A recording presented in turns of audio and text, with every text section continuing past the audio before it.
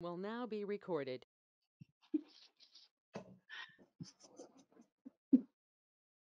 Loud and clear. Yeah. Is it me or is it you? Who goes first? You just started. I think we don't need. Oh, me. Okay. Me. Okay. We don't need very formal introduction. We already sent it to it. So Okay. maybe. Cool. All right. Hi everybody. I'm Alexa. I thought we could just like start by introducing ourselves.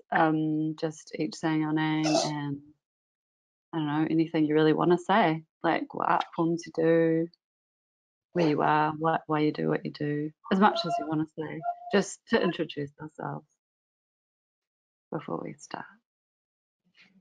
Do you want me to go first? I'll go first. I'm Alexa Wilson and I'm based in New Zealand. I've been living in Berlin for the last 10 years and I recently returned. I'm an artist, interdisciplinary artist of dance, performance, video and writing. And my work engages with political and philosophical questions and commentaries around a certain topic in an activating manner. So that is probably what I would say about my work. But maybe AJ, do you want to go next? Me? Yeah. I introduced myself. Okay. I think the speaker is fine. First, we need to know a speaker. All right. Should I say? Yeah, Manmeet, go. Go. Okay. I'm Manmeet. I'm based in Delhi, and I'm a trained painter. But after I graduated from art college, I have not painted since. And yeah, I would say that I'm an interdisciplinary artist myself. I do video, I do photography, I do performances, and I have been wanting to paint for quite some time now. And my work is a lot about my life and women of life, life of women in general. And yeah, I actually really don't know what to say about my work. So yeah, that's just about it. And yes, it's nice to meet everybody.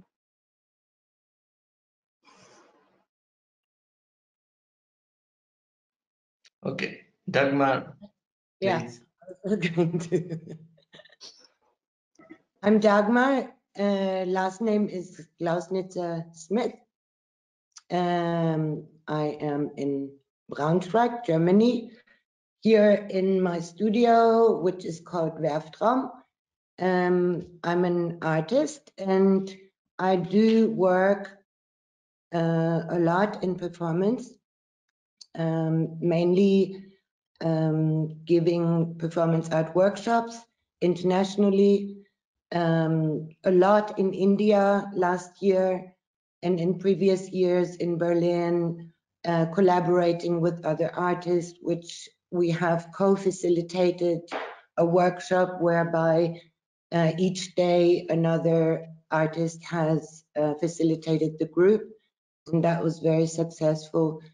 I'm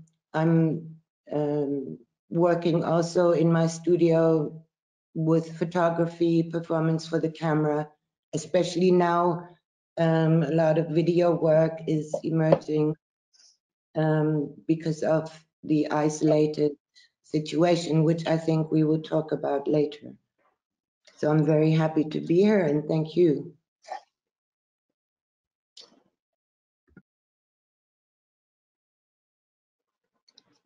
Yes. Now, Oliver, Joshua, just go one. Oliver. Yeah, I can go next. I'm Oliver. Nice to meet you all. Thanks for inviting me. Yeah, so I live in Montpellier, France, where I'm doing the Excess Master of Choreography, which is on hold at the moment until September. And before that, I was living in Germany for 6 years. And before that, I was living in New Zealand, where I was born. I would say stuff about my research, but I'm also aware that it's since the since Corona arrived on the scene, everything seems to be changing very quickly. So it's still a evolving question about yeah, how we continue here and everything. So, yeah, I'm sure we'll get into that.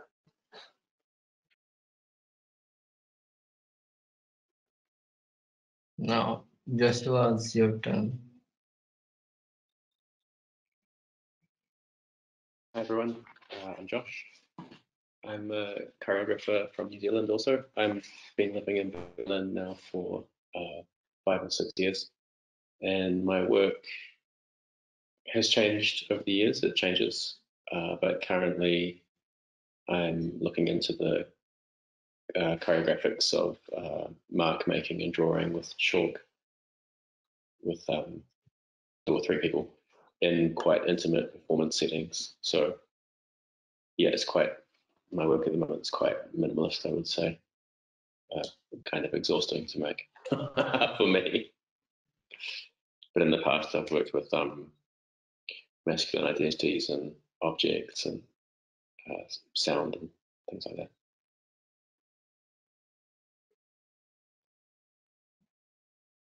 Yeah. I think Alexa, you start the I think that we are 4 speakers of today. Okay, cool. All We right. can go on and like start the session. Then lastly, we can the interact. It will take time, and for you might be too late. Oh, true. No, it's all right. I don't mind. I don't mind going till 1 a.m. It's fine. It's the most exciting thing I've done all week. So yeah, thanks very much for inviting me to moderate. I've also been curating Experimental Dance Week in New Zealand for the last couple of years, and we've recently been postponed, and we're engaged in lots of reflections with the artists, including interviews. So one of the things I've found really exciting is actually having these kinds of discussions and conversations with artists and around the world too during such a sort of uncertain and precarious time for the arts. And there's a whole list of really interesting questions that the Room of Thought have created, which I'm sure we'll get to. And I'm really excited and honoured that I've been asked to open the first one. I decided when I looked at the questions I've seen that there's a focus on space and time, which is great because that's what we've got plenty of, and we don't have plenty of right now. In lots of ways. So I was interested in focusing on specifically the body, conceptually as in the sense of space and time as well, and the impact on the body and bodies in and around the politics that are occurring during this time. And so I thought a question that I would start with is for all of you as different artists in different art forms. What are your thoughts around the body or bodies in a time of increasing political instability and digital technologies, and especially now accelerating in the time of COVID-19? That's quite a broad question, and you can answer it as personally or politically or abstractly as you like. I can repeat it. It's what are your thoughts around the body or bodies in a time of increasing political instability and digital technologies accelerated in COVID-19? Yeah, if anyone wants to. I'll say something. Just something specifically about the COVID situation, which is that there's like a new dimension of the body. Not a new dimension, but something that's always been there that now everybody is hyper conscious of, which of course is the contagious aspect, right? So, in fact, there's something in terms. There's a new focus on distance, physical distance between physical bodies, at least in where I am. And so there's this like there's this the new normal of bodies in space, is to be at least 2 meters apart at all times, and to have their orifices covered, which just at a very, very simple basic level is something I've never experienced in my life before. That's like a new kind of body. It's like the contagious body. Everybody now has the contagious body. We all have to act as if we have it. I mean, we always do anyway. We're always contagious of something, but and it's this whole situation is, of course, mixed up with the political instability and with digital technology in terms of like tracing apps and stuff. Like the discussion in Germany around tracing contact tracing applications has been very heated. And there's been a lot of concern into designing privacy protection into the app that does get used, and then people not really trusting that kind of process. So all of those, I feel like all of those kind of privacy issues around technology are being completely heightened by this situation.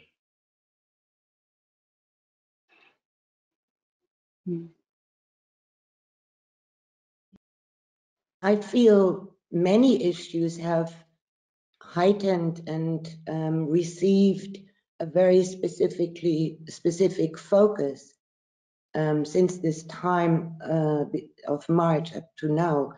But I feel also that often now I am also more aware of my own body moving in time. I feel that through this isolation, the concentration on the intimate body has heightened in my own way of being in my studio. I am here in the studio. I'm here in the making process. I am more isolated as it is a given. It's not my choice. It is a given. So it's like a forced situation, yes. But I forget that it's forced. In the studio and moving with the objects, making the objects, involving my body, has given me a very strong sense of concentration.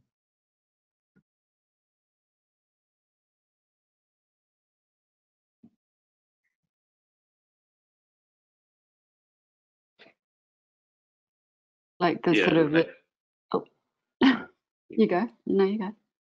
I was just going to say, related to that, in terms of time, I feel like in quarantine, I feel like I'm out of time.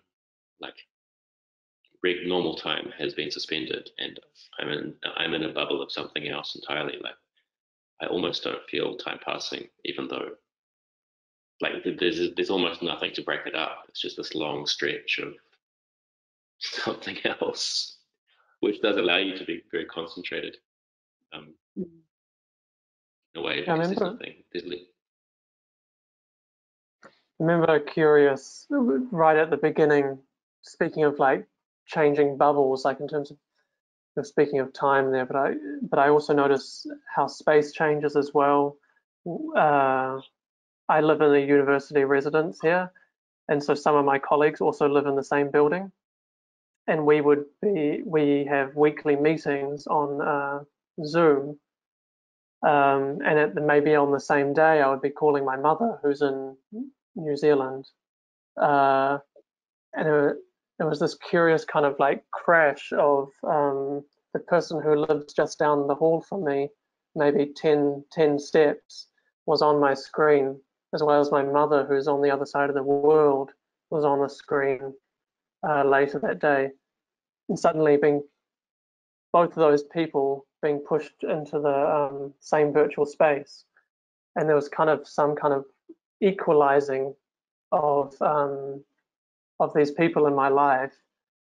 Normally I would, I would prioritize the person who's closest to me physically.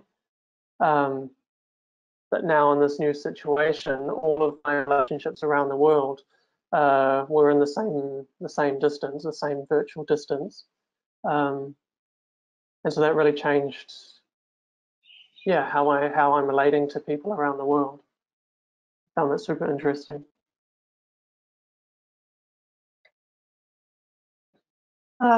For me, it has been because all of a sudden that the lockdown happened. I'm also teaching in a school, and I'm a single parent, so life was very busy for me. A lot of things on the personal front. So for me, initially it was like a slowing down of everything. I don't have to step out of the house after coming back from school. I don't have to struggle for time with my daughter. And actually, as an artist, you always want that, okay, you have a running income coming and you can sit in your studio and work. And so when the lockdown happened, it felt like the perfect situation, that you can now ease down on things. And but yes, there was total lack of concentration. And I think so it's been 40 days now, more than that. And now I am coming to terms with this whole thing, because it took, for me, it took a lot of time to process. There was also a lot of panic that the shops will be shut. And the day the first lockdown was announced, and I went to the grocery shop, and people were buying 10 liters of milk. So it is like, so many things are entering. There's panic, there's fear. It's just me and my daughter at home, and what if something happens? And gradually I came out of this whole understanding. There was some calming down. And I have started observing my body more, uh, how it responds when it needs time to rest, when I'm pushing myself. So it has been very healing for me. Uh, it's all this is like at a very personal level. It has been healing in many ways, and there has been uh, forging new connections, and also I think like so many things have become too virtual, and like virtual is becoming more real. Like video calls is, if I want to talk to somebody, I am not doing any phone calls. I am doing video calls straight away. So it is also affecting relations. There's a lot of filtration happening for me. I'm seeing several sides of people. So yeah, this is, yeah, that has been my understanding of this COVID. The scare has finally gone away. I'm mentally now prepared that it might happen to me. And the only thing is to be able to survive it. And yeah, trying to stay on the positive of things.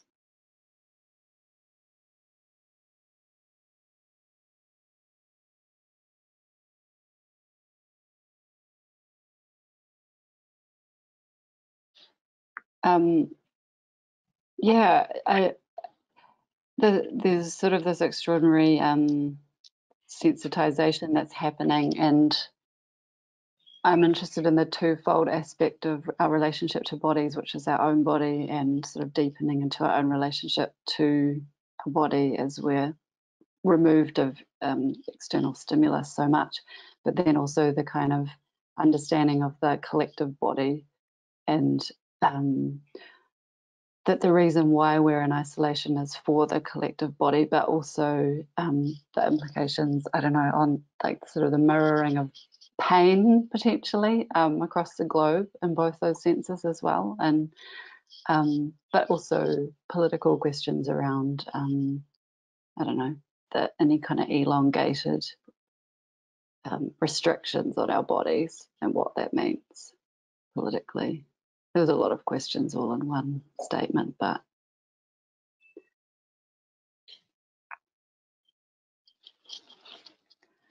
anyone has any? Hello, Yep. can you hear me? Yep. Yeah. Yes.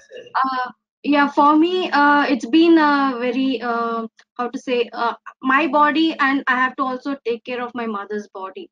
So it's become like a wall, and I'm not allowing anyone to enter in my space, and I protect my mother's body, So it's like building one more wall in your own layer. So I'm building several layers. So it's like multiplying myself in a way, and protecting my aged mother. So it's been always a kind of fear in my mind, like, because she's quite immune to health conditions. So I have to be extra cautious, and I'm only one who goes out for essentials and things like that. So I take extra careful. I do extra careful things, and then I feel that I'm the responsible, and I have to build extra layer, and I have to protect my body more stronger. I have to make more stronger so that I can kind of protect her also. So it's like, you have to build up your personality more stronger in a way, like not physically. I feel, you have to build your body, you have to feel your body to be kind of positive, and yeah, that's what I feel. Yeah. I just want to say that for me, what I have understood is that the body is not separate from the mind, and the mind is more powerful than the body, to motivate yourself to start the day, to motivate yourself to cook, every day, and to pick up the washed clothes, and, and and to give up on certain struggles. Uh, it is difficult. I mean, the body just wants to rest. It is my mind which is being more powerful. Yeah, that is what I wanted to, say, that I just cannot separate the body from the mind. Yeah. I feel also what has been said in terms of how we individually in our world are reacting. And as artists, we have had in the past many times concerns and searches for the understanding of time and space. But now, since there is a forced and restricted situation, a new situation occurring, there is no longer the mere contemplation about time and space or re-evaluation of time and space, but it is actual. So as more as we are moving communicative into the virtual, which I don't know what that is, but it's in the absence for the moment of the public. We are resuming into an almost untheoretical way of experiencing time and space and our body within it.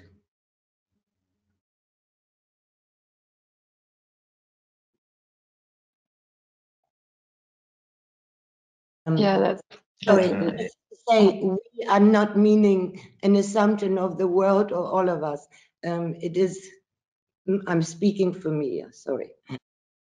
No, but it's quite interesting, Dagmar. Like you quote the very like untheoretical way to, and that quotation I think is quite good.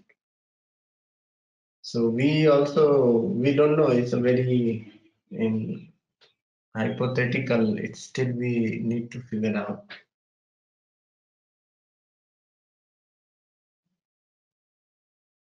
yeah, it's super embodied. I think that's a really interesting point. And what's interesting, like what Manmeet has also mentioned about the no dissolve between mind and body, what the impact on our body is of the psychological effects of what's happening is one thing, but then also the virtual world and the virtual bodies that we're experiencing, because that is easier to theorize in a way because it is outside us, and we're watching and observing it.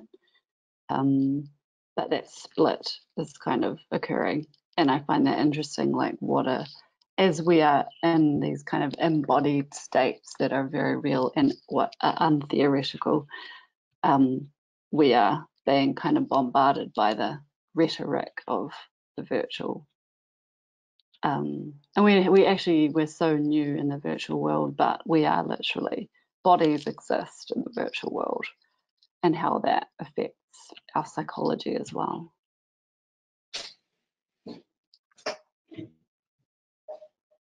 Yeah, I just want to add that, so yesterday I was watching Dharma's interview with Anupam.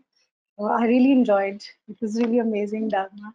And I saw that she had dressed up. She was wearing this beautiful eye makeup. And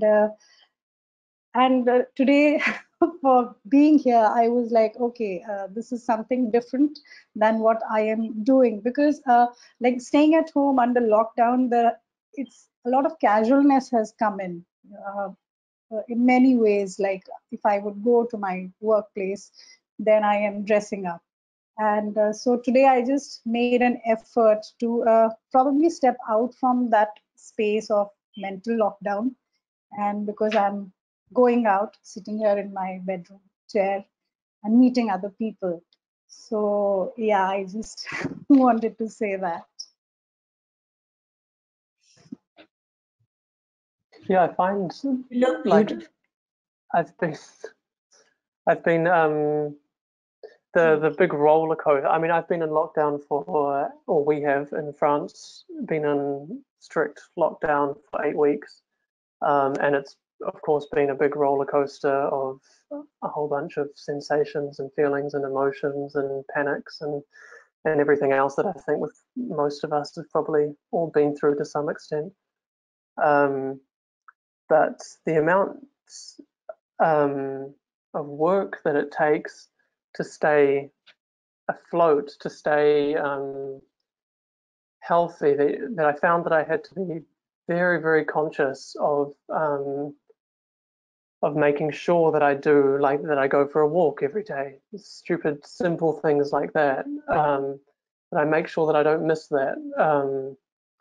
That I make sure that I have a conversation in the hallway with someone at a distance. But and it was interesting for me to see how much work that took, because Manmet, you said that the body wants to rest a lot, or the body wants to be comfortable or something. I guess that resonates with me a little bit.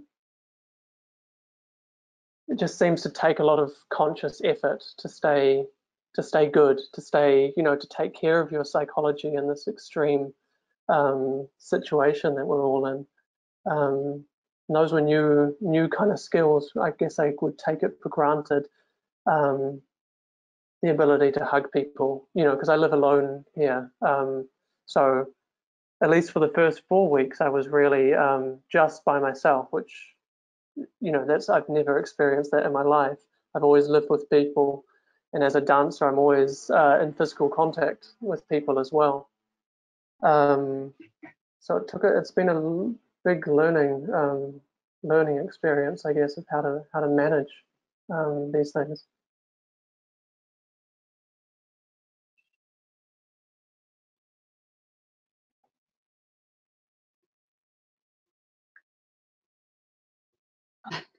Just a thought in terms of maintaining psychological well-being. I find domestic rhythms for us important, and I have my young daughter to distract me most of the time, who needs a lot of attention, so that's nice, and also tiring. But we live in some important historical buildings from the communist era in Berlin, and the buildings we live in are quite large and create a district that's quite imposing, and we have large pillars and archways and walkways around our building, and people, since we've lived here for a few years, people often use it for shooting music videos or fashion shoots. It happens most weeks. There'll be at least something happening around here, and at the moment it's happening a lot, usually in groups of 2 people, and everything that's being made, the artistic products that are being made, are all completely apocalyptic. So like one day I'm playing up the back of our building with my daughter, and there's a woman in a full latex jumpsuit with a latex face mask, like with huge spiky platform heels, striking all these poses against these like huge pillars that look super desolate and like out of some film.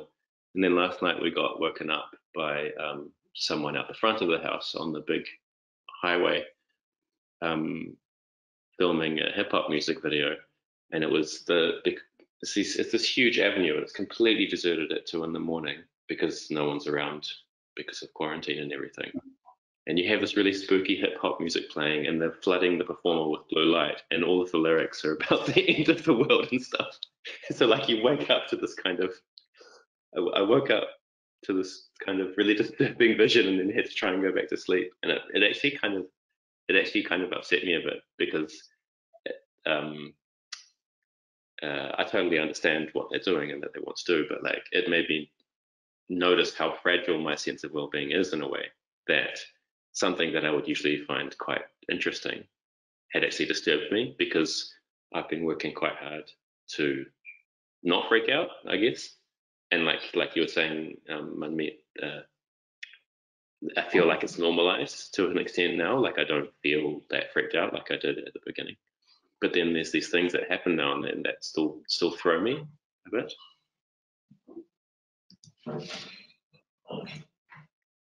And I just thought it was interesting also in terms of people still making their art in public space and working even under quarantine, even if it is just to produce apocalyptic images. But I guess it's their only chance, right? Because once it's over, there'll be people everywhere again.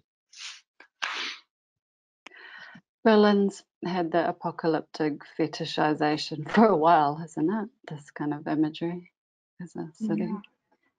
I just want to add, when Joshua said that people are making art, it is very pressurizing to see other people, do art, create art. And when Ajay, he wanted me to be a part of the previous event he hosted, and the title was Room for Thought. And he said, if you want to make a video or something, and it was very difficult for me, because for me, I realized there is no room for thought. I mean, my thinking process has totally stopped, and it's like I'm also like amazed at how people are wanting to sharing things on Facebook. It is like, so I have stopped going on Facebook. If I feel like something really I want to share, then I go online and share something. And I think there is a lot of pressure to keep on doing art. I mean, you don't need to do art all the time. It is, what is this need to, share each and everything of yours? I mean, it is very pressurizing. And yeah, I am protecting myself for my daughter and me, and my own sanity too, so that I can keep on going and enjoy the everyday. This is the opportunity when I am enjoying everything. And another thing I wanted to ask, like for us in India, it is a drastic life change in terms of the lifestyle, because there is no help at home. We cannot survive without any help at home.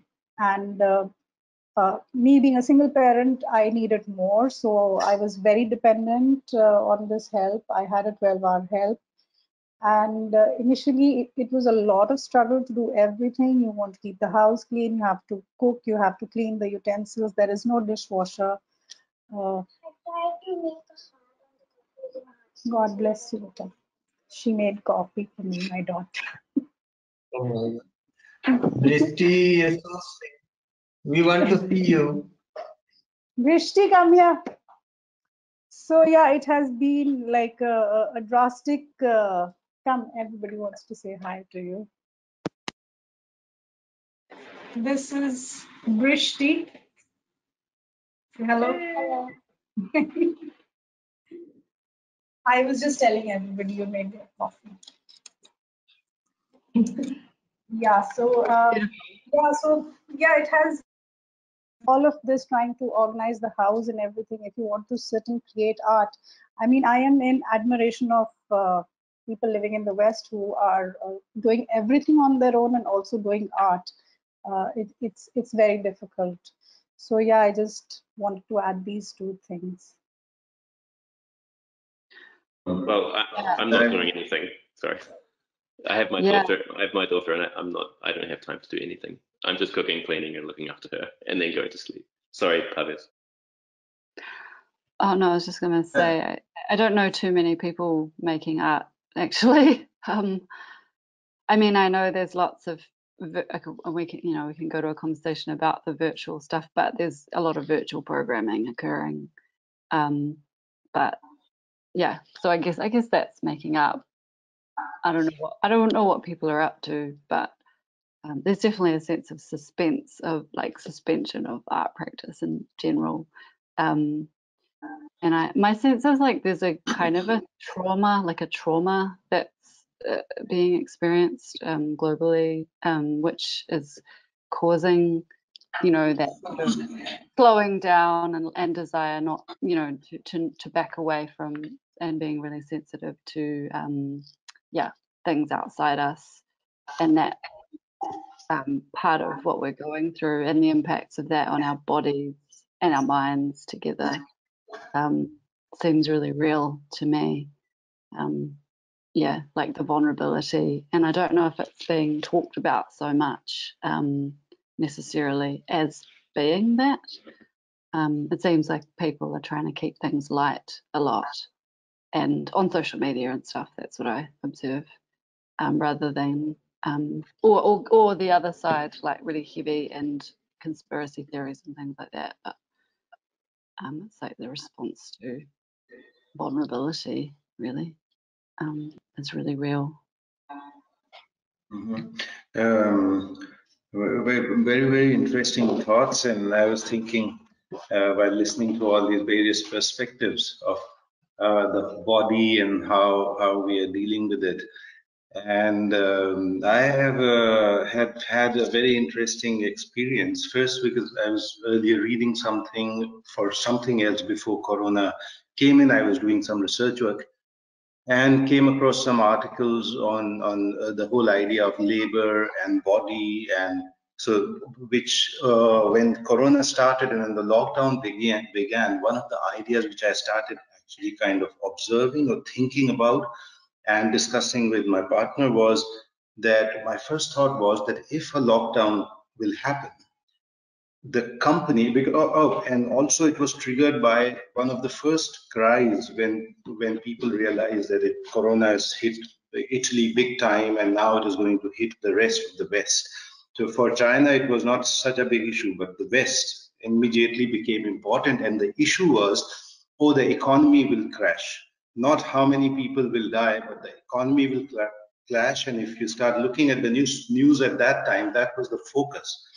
And I was already reading something actually on economy and labor and capitalism. And then my thought was, okay, if they're going to do a lockdown, then they will have to, by they I mean the people who own the businesses or the corporates or the capitalists or whoever owns the capital, will have to ensure that people who are at home should not have time to rest. And that was my thought. And I told this to my partner because she works for a museum. And she, of course, had to start working from home. And what happened over the next 2 or 3 weeks itself, she was like going crazy. We have 2 children with that and the work. And she then finally, and I said, why are you not delegating? You have a team under you. And she says, look, I delegated whatever, but what has happened is that I feel I'm working much more right now than I ever did when I was in the office. So this was one thing which was happening in my own house. The second was a niece, one of my niece who's very close to me. She's working for a corporate and she's a chartered accountant. So she's the number counting person, which is where the brunt of economy would be. And she almost had a burnout last week. I was following her and I was telling her that, look, you need to understand you're working from home. She was locked in the house and she started telling me that she had to wake up at 6 in the morning so that she could start working and then manage her team, and she has to do various Zoom calls, and she had to do 4 to 5 hours of calls every day during the work time. And then on top of that, she would have to take phone calls from the manager, this, that, whatever, and the number crunching and all. And by the end, her day was like she would wake up in the morning, and she lives near Amsterdam. So she's an Indian. She's there. She has to cook her own food. She's an Indian, so she needs her Indian food also, which means she must cook rice, dal, whatever. And she's living with a boyfriend. So both of them are Indians, and both of them had to figure out their food, do all this work, and both are in the same profession, same company. So they were jacked till late in the night, both of them. And finally, I told her, I said, look, and she had a promotion due, so she was like trying to do whatever. And I was telling her that, look, they are going to push you till your death, and nobody is going to regret your death. So you have to step back, take a holiday, tell them you can't work, take your lunch hour. So she was not even able to find a lunch time. So the system was so overlapping that there was no possibility of taking a lunch without doing a call or something. And she was available literally all the time. And finally, she took, yesterday she told me that last week she took a leave and she just said, go to hell, and she sat home, and then she recovered over the weekend. So she was in such a state. So this was the second story. And I was trying to postulate these things on the idea of how the body itself is the repository of labor. And in the present economic system, which is it is a self-regulating economic system, as there was an economist Carl Polanyi, something like that is the last name, who wrote the book The Great Transformation, about the Industrial Revolution, and he wrote it in the 1930s and 40s. And he came up with this idea that the whole idea of labor into a commodity is a fiction, because labor cannot be a commodity. And that labor lies in the body, because that's what we do, that's what we are selling. So no matter whether we are independent artists who have to earn them, because everybody has to earn the money, so everybody has to sell the labor some. Either you are employed and selling it for 8 hours, which has in India now become 12 hours already. And in other places, we have to work to produce and create so that we can sell that. And that is where our labor goes. And this is my whole question and idea I have been grappling with, that what COVID would do to the body in that sense, that the capitalists realize this is where the labor lies. And if people are locked down, what can be the system where you can push them so much that they still will not have time? While you may be in the four walls of your house, and in one way one can, oh, I'm sitting at home. But is that being allowed? Is that time really yours? And if so, how? And I think that is where the whole brunt on a lot of people, and these are just two examples I told you. There were quite a few others I have been in touch with who have been literally cracking down under the system. So yeah, my 2 bits. Yeah. Yeah, that's a great point about the labour, the shift. There's been a few things written about the shifting of labour to the house to home, but that's a really great point about, because how can you keep track of the exploitation or the hours that someone's doing from home? I definitely hear that from institutions as well, that they're being completely overworked. And yeah, we see this like imbalance or this extreme happening where essential workers, or those deemed essential, or institutions are getting completely overworked to support the rest of society that is kind of in rest mode, and that extreme causing immense pressure on everybody, but especially on them. Yeah, it's been funny to observe how, this thing of like working from home becomes this kind of ideal that a lot of office workers, and I'm not an office worker, so I don't know so much. I'm just taking secondhand knowledge.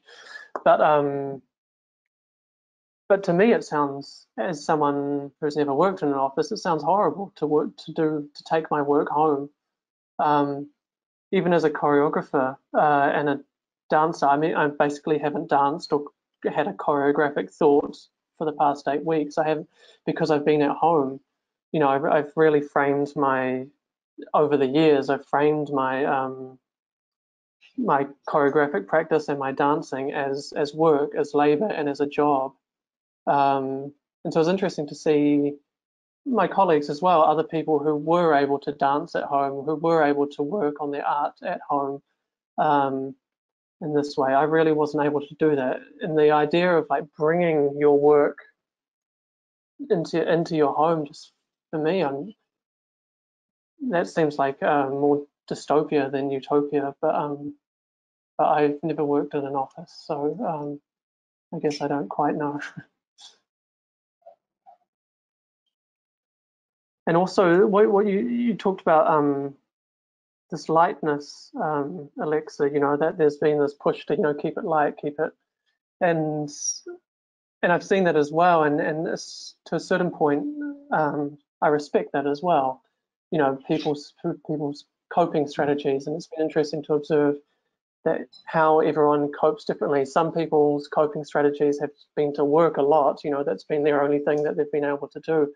Others is to watch stupid movies. Others is to meditate. All these different coping strategies, and I guess I can respect anyone's strategy. But it's been interesting to see how I've had to juggle that in terms of understanding my job as an artist, not necessarily as a choreographer and as a dancer, which, as I said, you know, I haven't really been able to get into any practices while I've been stuck at home. But my identity and my job as an artist is okay. So maybe it's not focused on production at the moment for this quarantine time, but what I do maintain is a certain attention to the world and to what's going on, and to resting in the depths of what's going on. Yeah, and really being attentive to that. So I understand that as my job and my work as an artist, and my service to my community and my societies is to be in the depths of things. And I think that's something that I've learned over these last few weeks, is that's really one of the jobs of artists. That's why we're allowed to be artists in our societies, because we do need people to be in those depths. And so I guess I've taken that quite seriously, and that's been hard and difficult. And I've had to, you know, as I was saying earlier, I've had to find my strategies of you know, of looking after my psychological health and everything.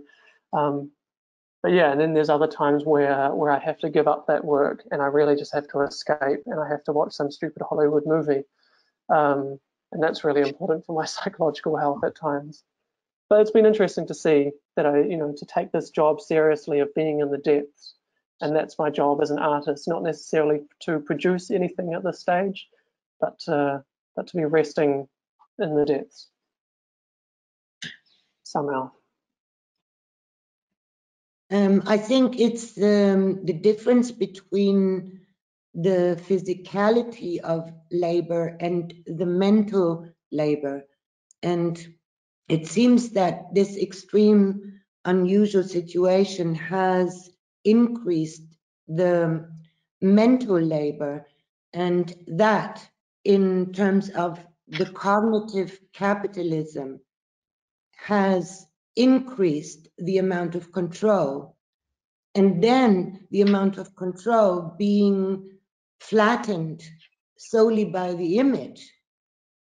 Yeah, the image that we are sharing, not the bodies or the physicality that we are sharing, or the energy that may transfer or be transmitted between bodies, but in the absence of that. And I'm want to say also to Manmeet, when you were saying that the motivation for the making process, for the physicality of making or artistic making process is fragile, is at a crucial situation. But I don't feel at all the need for sharing via the social media.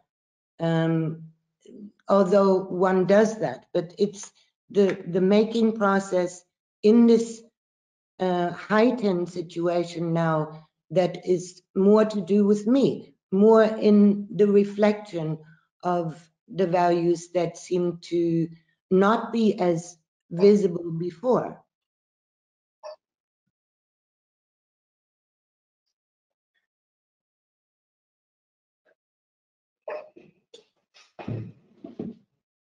What are those values? Hello. Yeah, are you asking me or everyone? Yeah. And then I'm just interested to hear more.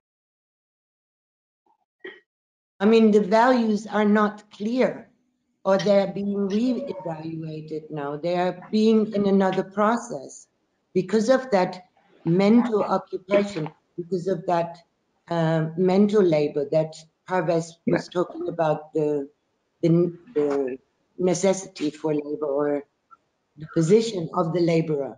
But what kind of it? That's what I'm asking. And that seems to be now at a crucial point. It's not okay because of the image,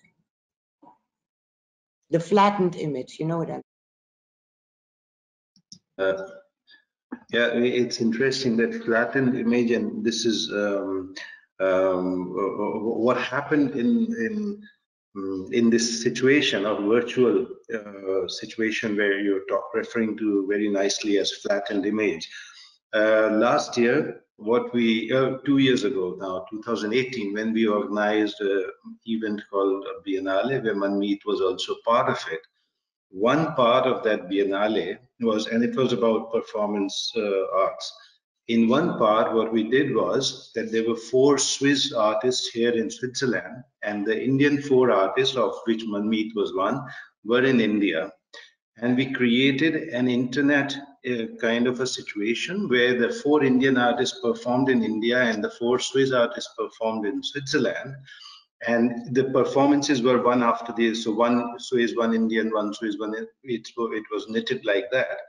All of it was one curated program. There were 2 separate links. So when a performance was happening in India, the Swiss artist can watch it. The Swiss audience can watch it here. When it was happening here, the Indian audience can watch it there. And both those links we made open. So somebody sitting in their drawing room was able to watch both of them, choosing whichever link they want to open up and watch whatever may be happening. And the whole experiment was about seeing how the virtual the virtual space, what does it do, what does it offer, and our idea was to explore this big notion which was about internet, that internet has opened up the world and everybody now, it's easy to communicate across the world and it has liberated and given freedom and and this is exactly what one of our ideas was, that it may give us the freedom that we can sit here in different parts and talk to each other, but as we realize that each one of us is focused on this little screen in front of us, we have to stay focused more or less on the screen. We can look here and there a bit, but ultimately it is the screen. And this was our postulate, our theme was that while we liberate in the sense that you may perform here and can be seen in New Zealand or in India, wherever, but you will be captured by the frame of that camera, and this frame in which we are talking, which you're referring to as the flattened image. And this is exactly what we are seeing in terms of how the owner of the capital or the accumulated labor who has employed people, what are they doing? So on one hand is the freedom, or you can work from anywhere. So suppose tomorrow the corona goes and the next thing might be that, you can work from anywhere. You can go to Hawaii and work and sit on an island or on a beach or whatever, but you will be captured within these 4 walls of your camera and screen. And this is the new kind of a cage which people may realize or not, but this was the experiment we were doing, which we tried then. And this is the second thought which I have. And the image, and if you notice that after a while, this idea to continuously focus on the screen is not so easy. It tires you out. And there are already researches which tell us that looking at the screen, because this requires focus. Whether I listen or I just hear, whether I speak or I hear, I must focus on this, my auditory senses and my eyes most of the time. And this tires the brain much more than when we are sitting in an open situation. And even if 9 of us or 10 of us were sitting and chatting in real world, it would not have been so tiring as this would be. And this is the other trap of this virtual reality. So,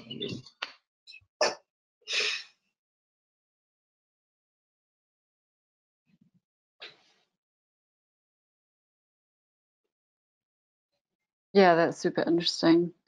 Maybe that's why everybody's so tired all the time.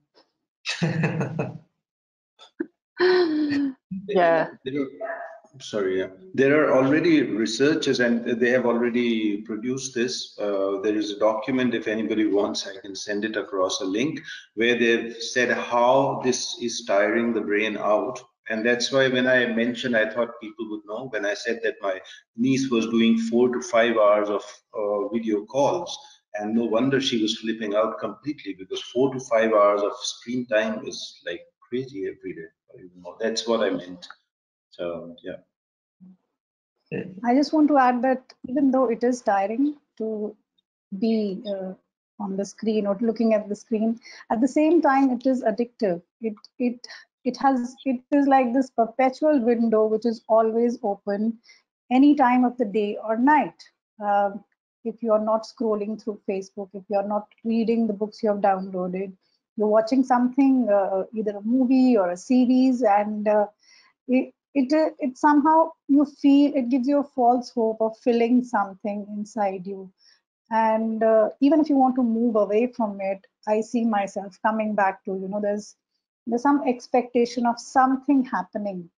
And so this tiredness, I also feel it inside the house, because it is, you're going from one room to the other, the same rooms, the same, everything is the same, and you are just, walking about in all of them. I mean, you want to do something different, but your options are this laptop or the screen, which is like a perpetual window, which is open all the time.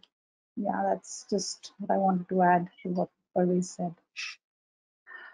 I was thinking today about how social distancing is actually quite exhausting, and how as we're starting to move, we'll probably begin to move out of lockdown this week in New Zealand.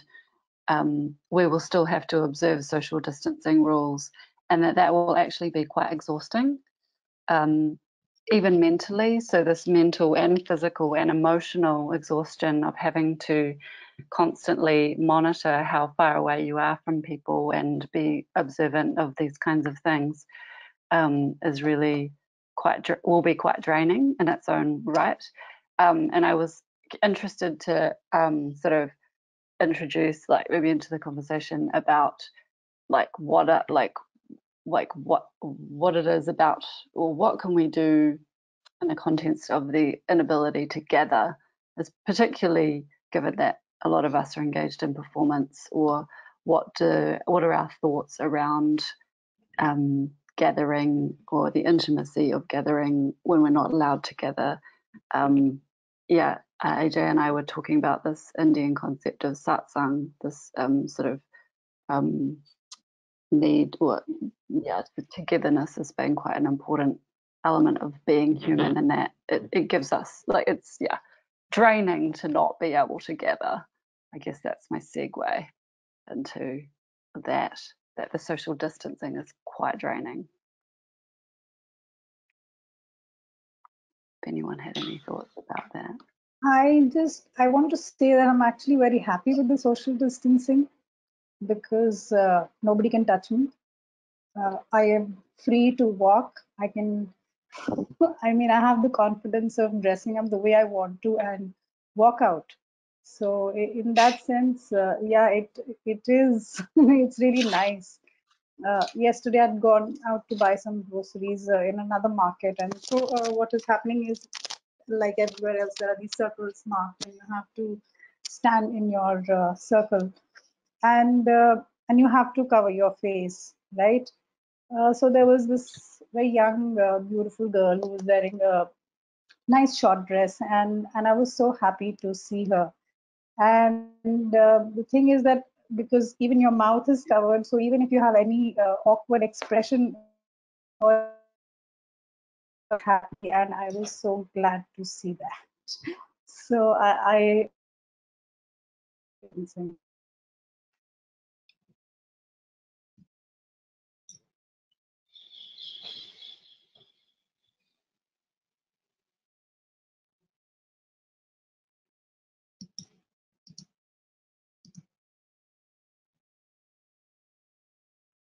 just this last week, I was involved in a project, a series of workshops around artistic practice in the city, in an urban context. And it was a workshop among artistic peers, but it was open to the public for people to enroll and participate if they wanted. And it was quite confusing to do something for the week. It was a total relief, obviously, because I've been shut inside with my family for 2 months. But it felt both fantastic and really wrong. And there was a lot of confusion between people about keeping masks on or keeping them off. We worked outside mostly, so that felt kind of safer in many ways. And we kept distance from each other all the time and only worked a few hours a day. But we spoke a lot, and we did hand objects to each other quite a bit as well. And it was just weird. It was familiar and weird. It was uncanny, would be another way of putting it. And if there are, like, sometimes there would be 10 or 15 of us standing around in a very kind of distributed group. People found it super weird as well. People walking past, like, everyone notices a group of people standing together now, of course. And I just couldn't decide how I felt about the whole thing.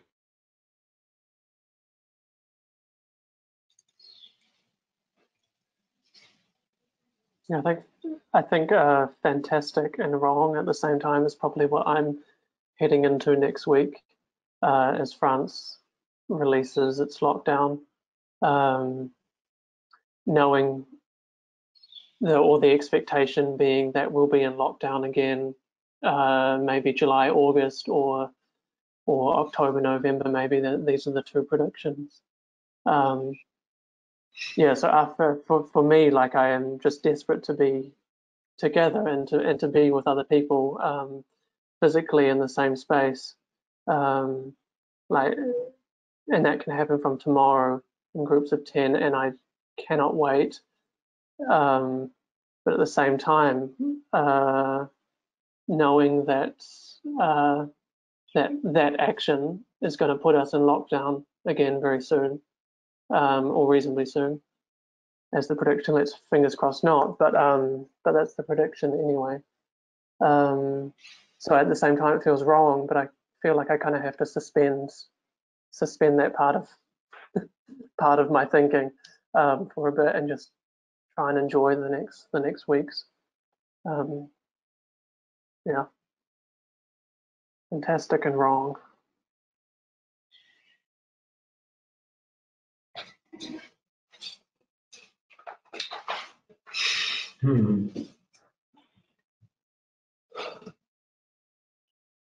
So, Dagmar, so how you see this, like, flattened image, this, which is like very digitally coded, and still, like, there is a physicality of body when the camera is like capturing the body. There is a physical appearance of the body. So there is the how one physical aspect of body is transforming into the digital. And so how you look at this, because you also work with the photo performances and video and performance. So so you deal with also where the image is flat, the photography performance is flat. So how you look at those performance and how you look at this, the process? I mean, the main difference now, and this is what I said before, is that the limitations are no longer conceptual, freely chosen by myself as the artist because I want to address a certain issue. No, it is a given. It is a law, if you like, or a restriction that is no longer in my own self-control. And that changes my sense perception of the image. I'm looking at it differently. I mean, the processes that I have been involved before with performance for the camera or creating a video or creating photography has been my own choice. But now it is due to a situation which is not anymore in my control. So it is an imposition of my own artistic freedom, and I have to understand what that means and what kind of impact it has. But so far, in previous experiences in these past weeks, often I felt no difference because I overlooked consciously the restriction that was given from outside. I purposely canceled it out.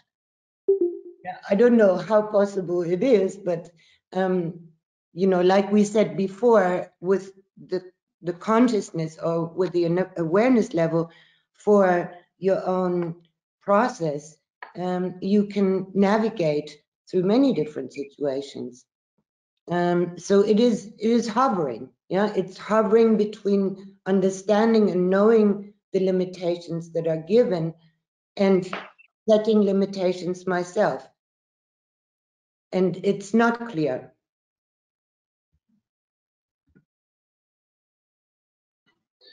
I had just been wondering, there is another question because we're talking of both time and space and the body. Yes. I understand the body, it is here. I understand time, we are spending time together.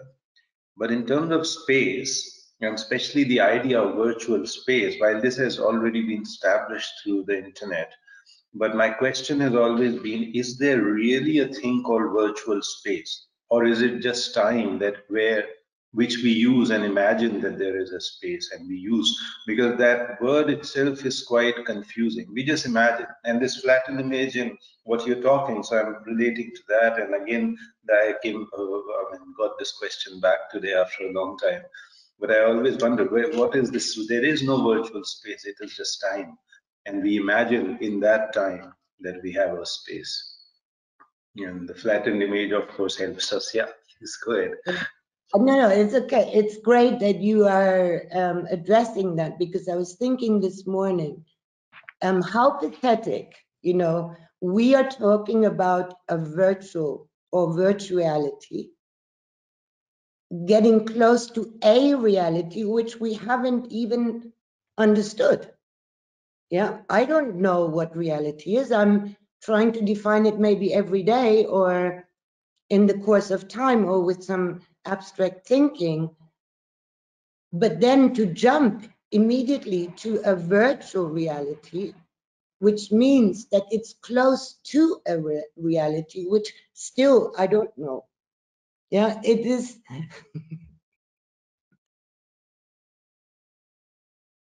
It's very much resemble with the Maya. The illusion of the being there, like still like this is actually the illusion we are going through, like because if we see we are in a different time zone, like if really we see we are in a very different time zone and we are in a very different set of rooms. So even if visually is appearing, the every space is very different. It appear very different. So it might be it is a collage of different time and space we can see somehow, but it's not. Yes, yes.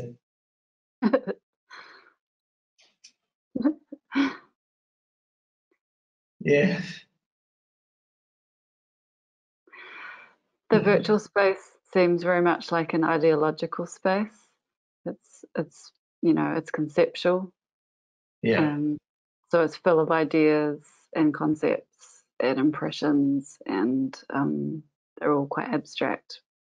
And we're so good. We've got such great imaginations that we fill in the gaps. But it doesn't really beat live, does it? It doesn't really beat the real space. What you said, so my question to that would be, is virtual space filled with questions and ideas, or we fill it up with that? Because the virtual space, so this is the question, what is this virtual space? It is actually nothing, except when we put in the time, we fill it up with the ideas, we fill it up with the thoughts or images or whatever. Otherwise, there is no space. And in that sense, it just remains time, which is flowing by, and the sound is going, or the images, whatever goes is just time. There is no virtual space. Sorry, I mean, I'm just arguing to provoke you more. Yeah, please But go ahead. you could say that there is no space then, like, because space itself is what we fill it with as well. Like whatever space we fill it with becomes a culture that we project into. So it's the same as in real time. The concept of space it doesn't exist either. There is no like empty space. It doesn't exist. It's just a concept because it always gets filled with something. Yeah, I feel there is no dimension, the dimension which we used to feel as a space, like a three-dimensional, now it's flattened. So the dimension of space is gone. It's totally flattened. I feel the time dimension is evolved. So I can say I'm in 1920s, and you can say that I am in 2020s, and it's like dimension of time. We are, we can go back and we can go to future with this, kind of an imaginative way.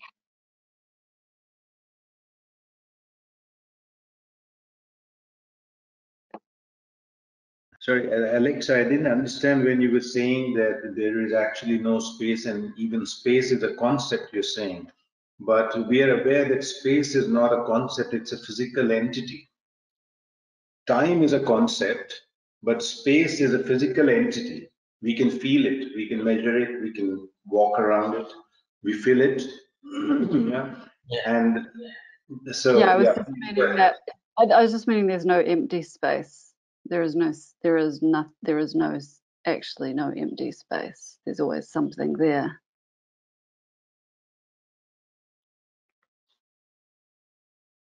You mean because but Parvez,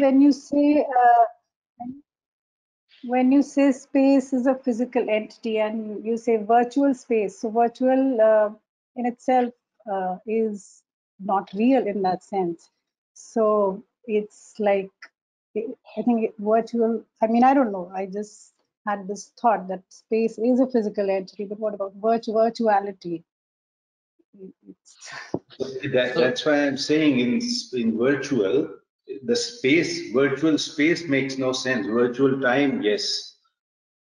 But This is what my this is what we argument are creating. No, this meeting which is happening online. This is the virtual space we are creating. I mean, yeah, that is the only sentence which has come. I mean, I don't know how to explain it further, but this coming all of us together, we are existing in this virtual space at the same time. Being in different continents, all of us. This is the virtual space we. Yeah, I just want to. This is Sorry. virtual. Hello. Yeah, go ahead. Yeah, I just want to counter your point by saying that even if there is no space, why do we have hard disks? Why is there space on a hard disks for virtual space? Why is it called a virtual drive?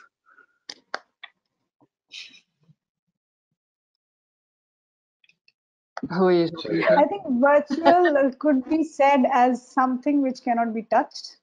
That does not mean it does not exist. Yeah, but it is occupying space. It is acquiring the of space. course it is. It Of is course acquiring space. It is taking up our time. Yeah. And it is affecting us, so it has to be real. There is no distinction between the virtual and real on reality per se.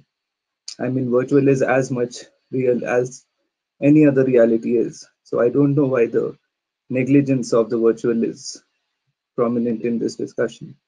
I would like to be enlightened on that. Yeah, see, firstly, virtual space the space on a hard disk is very different from the concept of virtual space that emerges from that hard disk.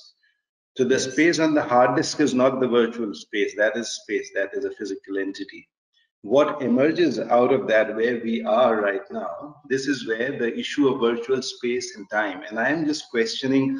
I have no problem with either. I'm just thinking and saying that probably this is just virtual time, and the idea of virtual space, because of what we were talking about, that flattened image of how we are being, pushed into this situation. So we see that we are spending time, and whatever we are doing with that time is being created and being replicated and being passed around.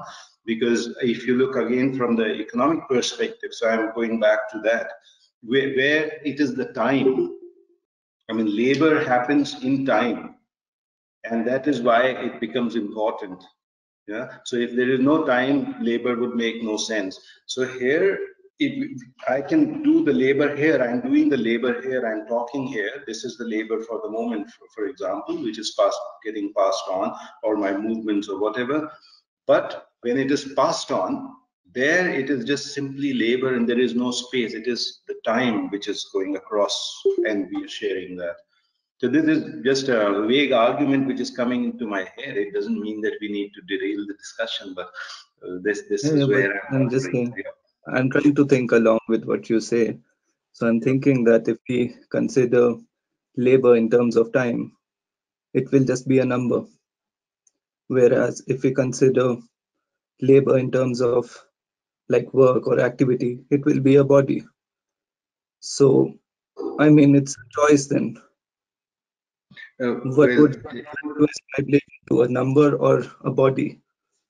it's not my choice. In the economic system, and according to economics, it's a number, and that's how it is being calculated. Labor is calculated as a number in terms of time, in terms of whatever it produces. So the focus of economy, which is problematic. I don't agree with that. And what you're saying is what I agree with, but then it won't be economics. And I even feel that there is no need for economics also in the world. It's a different argument I can take you on to, but the idea is that it is the number, and this is what we are struggling with. This is what we are challenging and questioning. And therefore, I am also thinking, is this really virtual space that we are doing, or we are being pushed? Why did the word virtual space came about along with virtual time?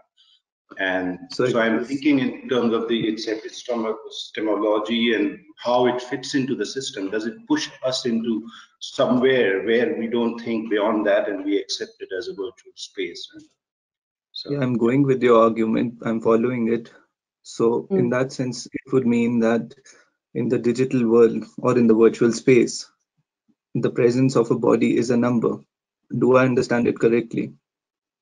Is that what you are trying to say? Like the analogy between the real life economics and the virtual life economics, is that we are addressing here? Like what becomes of a body in a virtual space? Does it become a number purely? I'm myself asking that is it, why are we calling it a number, a virtual space? That's what I'm asking. And what is it becoming? In actual economy, labor becomes a number, and so are What bodies. what So would be like a good, in terms of terminology? What would you like to, what would be an alternative to the word space, like as a concept for the virtual world? are you asking me? Yeah.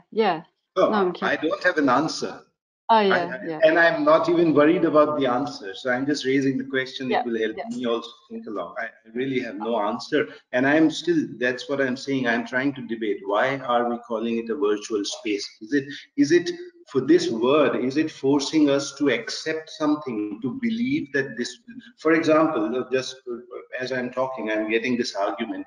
Is this word virtual space supposed to mean that this is how we are going to work on the screens, and we have already discussed before how it is affecting us? And we will keep believing that, oh, we are in that space, we are alive there or something, and we will keep working. Is that why the virtual space, for example, this is one of my questions.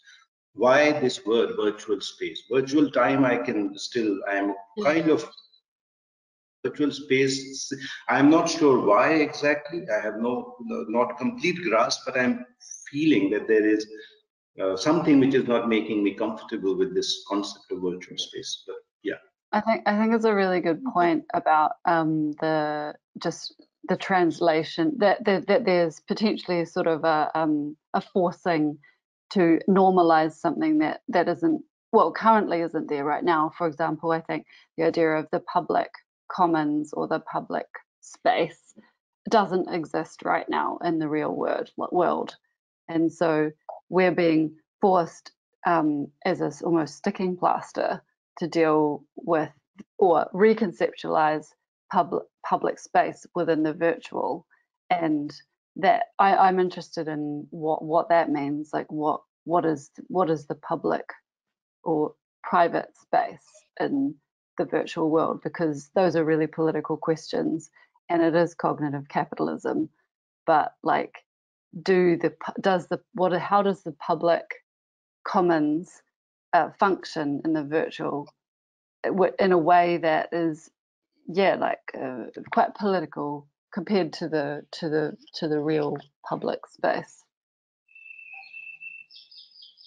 I think we're still at the beginning of it all. You know, if you think about the so-called virtual space being an encased environment of information, of data products,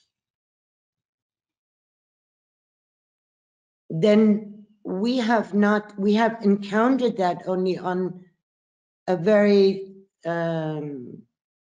superficial level yet, I feel. But I wanted to say, I'm so sorry, but I have to go now in a few minutes. And I think now we are picking up on these really important issues. Is there a way of communicating this further in another conversation? I mean, are you Yes, planning to continue this? I'm sorry to interrupt. we can continue this because in next session there is different speakers and different moderator, so they might have a different question. But I think the Guillaume also raised these questions, like what is the public space right now and how we look at the public space in given this circumstances. Also how we look at this, what is the the alternative practice, what is how we call, like the what is non-alternative practice. So that is also a big like the query and questions. But it is more about how we look at this space as a public space and virtual space, and how we deal with that. Because if you agree or not, we are dealing, like we are spending our time in this space, and somehow it connect us in a even it is a virtual or imaginary or whatever we call in a terms of understanding, we are somehow engaged mentally, as well as if we give the time in a now we are giving time here, so the physically also. So it capture our attention by mental or physical both. So how we look at this, and what is the norms is created, how we see those the point or norms in within this the circumstance. I think so. Yeah, We should continue these questions. I feel like if anybody had something burning they wanted to say about any of Yeah, those, they should just say it now. as well. Thoughts on the public space in the virtual world? I would say that I think it's something we haven't figured out yet. I mean, in the past, in the early days of the internet, I think there was a bit more of it, or things had a bit more the appearance of public space potentially, when things were less gathered around huge corporations like Facebook, for instance. But I think that's something. I think there's plenty of possibility and potentiality around public space, and there's countless initiatives for generating it, but that lacks the large amounts of adoption from people. And that I think anything that resembled like a really powerful force of public space online would have to be highly differentiated and heterogeneous, and you'd have to have a whole. It would be a very complex, I think, and articulated field of websites and services that you could use that you could adopt that were relevant to you, and that a lot of them would be local as well. But I don't think we've figured it out yet, because people aren't as upset by privacy problems as they maybe should be. By Dagmar.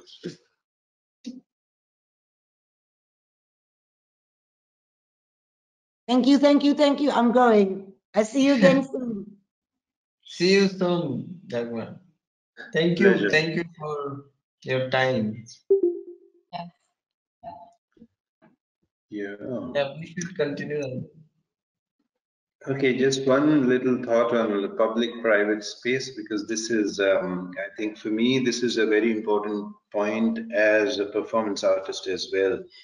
And for example, when the starkness of that started occurring to me when I moved to Switzerland 5 years ago.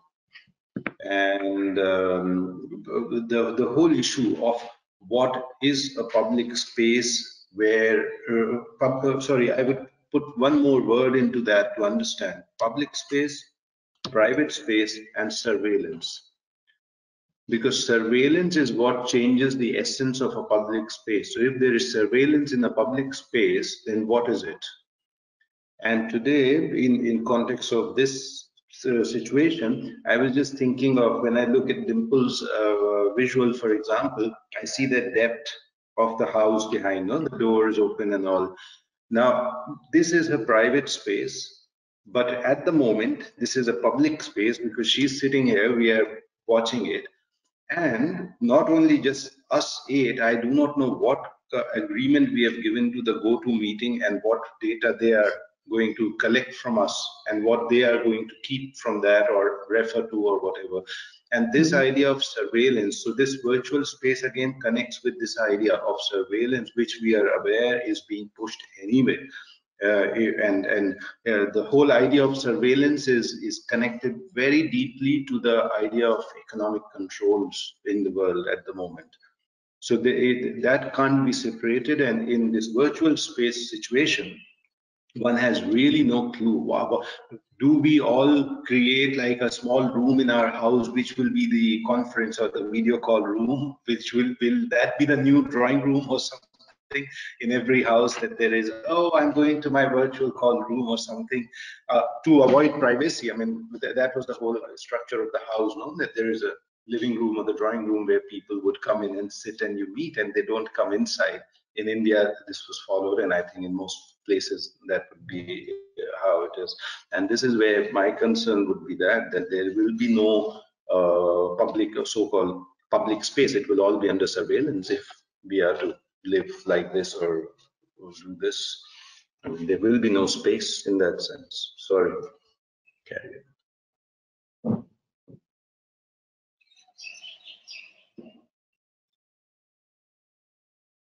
Yeah, that relates to what Josh was saying about the corporations kind of dominating the current public space, which is surveillance and economics, absolutely. So it's a pretty dystopian kind of world, but we've been living in it for a while now. But there are alternatives, and yeah, it's good to be discussing what those could be as we are in our infancy technologies. Yeah, my gosh. Whew. We said we'd do an hour and 40 minutes, eh? Yeah, Hour and 45. on that note, I think I will also need to leave, and thank you. Really, this has been a very interesting discussion. So I thank everybody for sharing some very interesting points. Thank you. Thank you. And ciao, ciao, Josh. Ciao, everyone. Ciao. Bye. Bye-bye. Thank you. Bye. Always on. Bye, and thanks a lot. Mm. Mhm. Yep. So, Alexa, Yeah. Yeah. Did anyone want to say anything else? You've got your mics on, but No, I mean, just to say thank you just and say, bye. yeah, Ollie, you want to say okay, something? I mean, just very quickly, it's just for me that discussion. Oh shit! Sorry.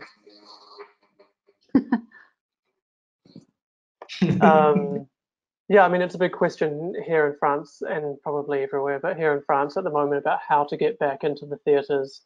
I just know with my artwork that I have no interest whatsoever in being of my art being on my choreography and dance being on the internet. Zero. And so my only question, yeah, I don't know really, actually. That's it. Not much of a thought. But No, what's your question?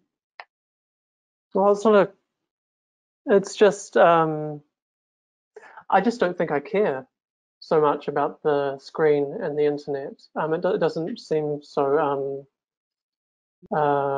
yeah, I mean, it's not relevant for my choreographic and dance practice, and I don't deal with it. But the question for me more is like, yeah, what happens when we get back into the theatre and when we gather again, and how charged that situation will be.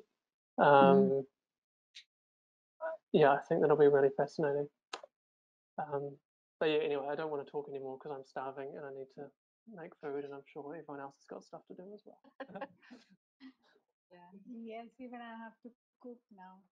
It's going to be dinner time.